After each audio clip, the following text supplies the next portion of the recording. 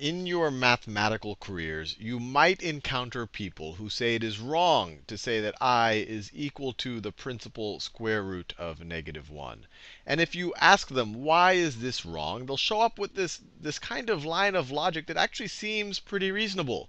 They will tell you that, OK, well, let's just start with -1. We know from definition that -1 is equal to I times I. Everything seems pretty straightforward right now. And then they'll say, well, look, if you take this, if you assume this part right here, then we can replace each of these i's with the square root of -1. And they'd be right. So then this would be the same thing as the square root of -1 times the square root of -1. And then they would tell you that, hey, look, just from straight up properties of the principal square root function, they'll tell you that the square root of a times b is the same thing as the principal square root of a times the principal square root of b.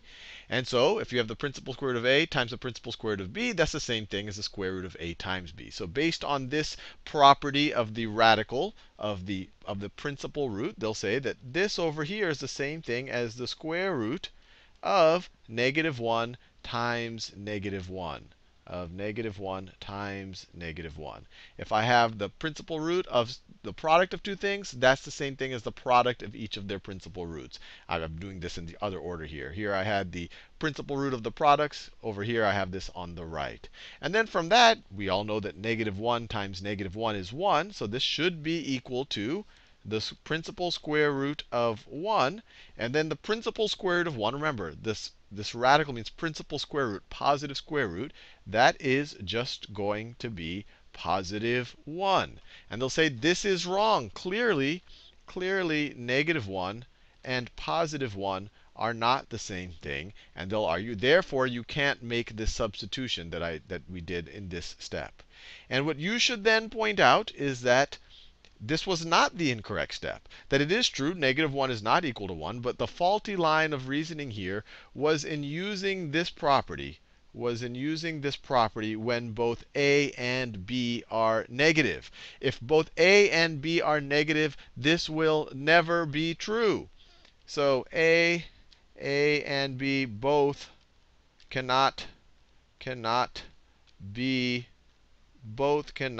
negative. In fact, normally when this property is given, sometimes it's given a little bit in the footnotes, or you might not even notice it because it's not relevant when you're learning it the first time, but they'll usually give a little bit of a constraint there. They'll usually say for a and b greater than or equal to 0. So that's where they list this property. This is true for a and b greater than or equal to 0. And in particular, it's false if both a and b are if they are both negative. Now, I've said that I've just spent the last 3 minutes saying that people who tell you that this is wrong are wrong. But with that said, I will say that you have to be a little bit careful about it. You have to be a little bit careful about it. When we take traditional principal square roots, so when you take this principal square root of 4, we know that this is +2. That 4 actually has two square roots. There's -2 is also a square root of, square root of 4. If you have -2 times -2, it's also equal to 4. This radical symbol here means principal square root.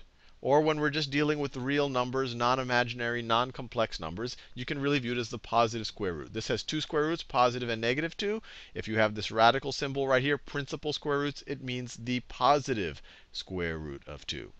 So when you start thinking about taking square roots of negative numbers, or even in the future we'll do imaginary numbers and complex numbers and all the rest, you have to expand the definition of what this radical means. So when you are taking the square root really of any negative number, you're really saying that this is no longer the traditional principal square root function. You're now talking that this is the principal complex square root function, or this is now defined for complex inputs, or the domain, and can also generate imaginary or complex outputs, or I guess you could call that the range.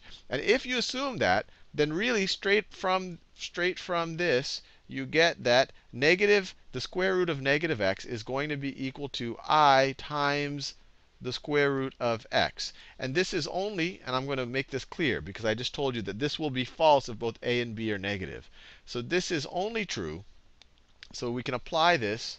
We can apply this we can apply when when x when x is greater than or equal to 0. So if x is greater than or equal to 0, then negative x is clearly a negative number, or I guess it could also be 0. It's a negative number, and then we can apply this right over here. If x was less than 0, then we would be doing all of this nonsense up here, and then we would start to get nonsensical answers. And if you look at it this way and you say, hey, look, I can be the square root of -1 if we're taking if it's the principal branch of the complex square root function, then you could rewrite this right over here as the square root of -1 times the square root of x.